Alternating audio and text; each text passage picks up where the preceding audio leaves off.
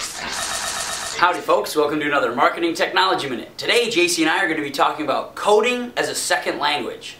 Right, now, yeah, just like you might learn Spanish or French, exactly. Now it's arguably so that you need to learn code. Right, so our biggest question with coding as a second language is what are the easy ways to learn code without having to go back to college and take courses, especially for people in the business industry. Nobody has time for that. Exactly. Nobody's got time for that.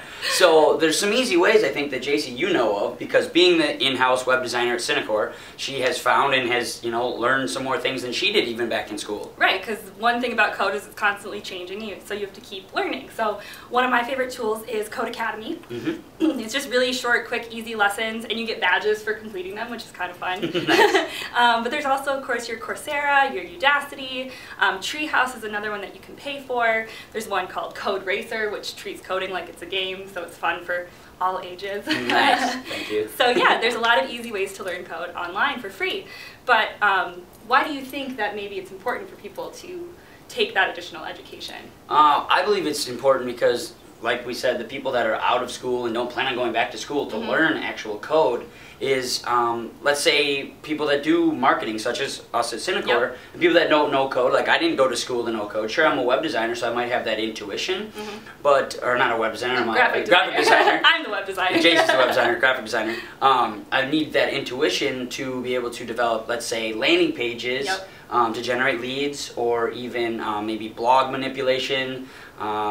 Yeah, bloggers can use coding all the time. I mean, they almost have to. Right. And, email templates is Email templates, yeah. So there might be content management systems or marketing automation software you use out there that has some sort of, management system that you can easily build things. And there a lot of software out there is getting a lot better at, manipulation and building. But to know a little bit of code... Yeah, you don't have to know a lot, but even just something as simple as like a paragraph tag, or how to bold something. Those or center an image inside your blog. You know, without, if the center button doesn't work to center the actual image, or it goes wrong, you can get in and into the back end of your code or your blog or whatever it might be, email template or whatever, and easily change things if you know just a little bit of code. It's easy as ABCs. And it saves you a lot of time. Exactly. Without having to go to your web designer, your web team, and say, hey, why isn't this working? You just figure it out yourself. Do it yourself, for sure. Yeah, absolutely.